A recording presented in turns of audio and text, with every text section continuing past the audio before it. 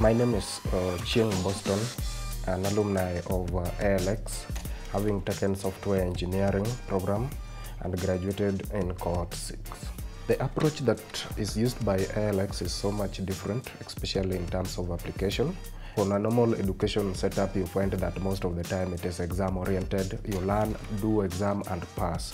For ALX is so much different because what you do is whatever is applied in the industry. It is so much practical, you get to collaborate. Basically what you get to learn is practically oriented and not exam oriented. Out of the software engineering program, the tech skills that I have gained are looking into the fintech industry, which is basically looking at exchange and movement of money. I'm looking at establishing a framework through which money exchange can be moved from different countries without having the different barriers that have been established by each and every country. Through that, I will be able to at least solve the economic problem when it comes to moving currencies from one country to another.